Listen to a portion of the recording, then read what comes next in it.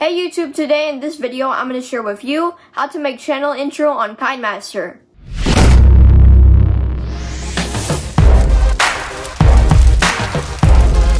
Before I jump to this video, KineMaster recently made an update, so if you want a premium asset, all you gotta do is watch an ad, and if you want to export your clip, all you gotta do is watch the ad again. That way it's completely free without paying the monthly subscription. Now I'm gonna jump to KineMaster. Let's do the two quick shoutouts. The movie trivia shoutout goes to Crazy Staples, and yes, the quote was from Wonder Woman, so congrats on getting that right, and shout out to you. And the everyday fan shoutout goes to Chewy the dog. Thank you so much for being supportive on my channel, and shout out to you. First, of course, open KineMaster, then click Create Project, 16:9. Now what you want to do is get any random video over 10 seconds long. The clip should be 10 seconds long, but intros should be never longer than 7 or 10 seconds long. Click Media, then All, then choose that clip. Then click Checkmark.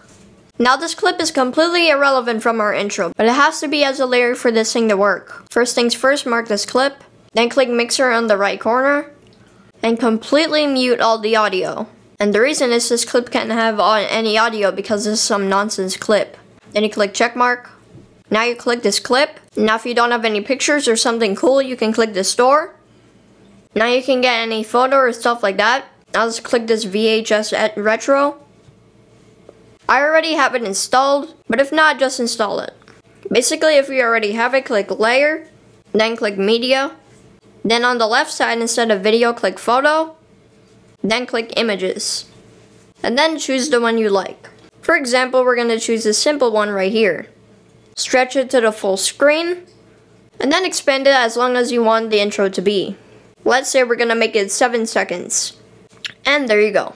Now you click the key on the left side with the circle, click the circle with the plus sign under animation, move the timeline just slightly, then turn and zoom in these layers with your fingers. For example, like this. And as you can see, it created a keyframe on the bottom. Then move it a little bit more, and then turn it the other way. And then you could zoom in. Move a little bit more, and you could repeat the process. Now we put it straight, then we move the timeline more. We're gonna add another keyframe manually with your finger.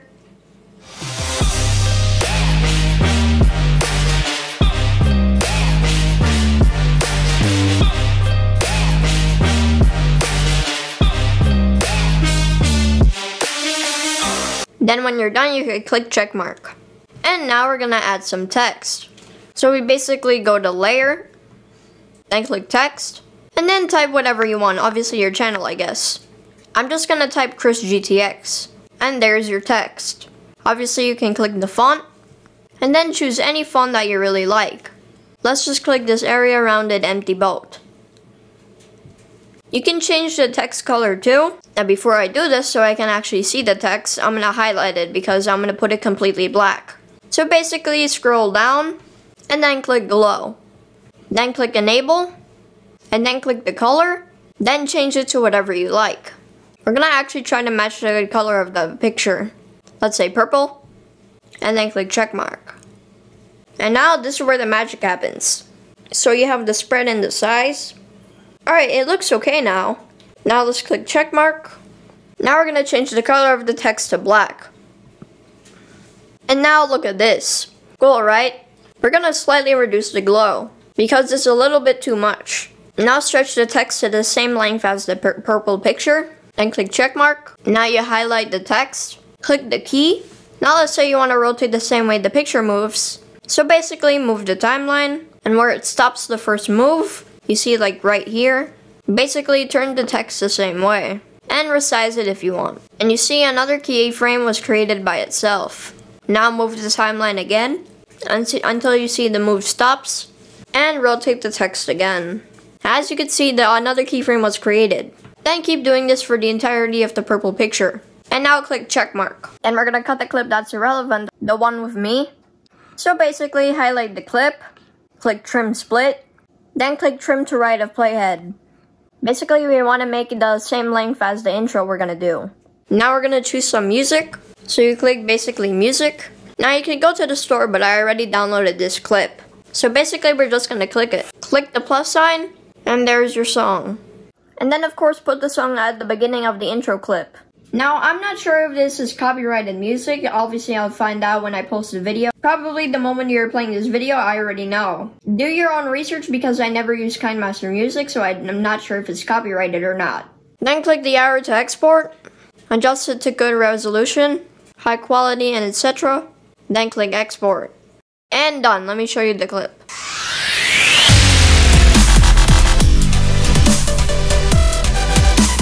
Obviously, you can add some other effects like explosions, fire, but this is just generally how to make a channel intro. I'm gonna give you a movie quote. This is a pretty old movie, and the quote is from the bad guy in the movie. I'm gonna read it now.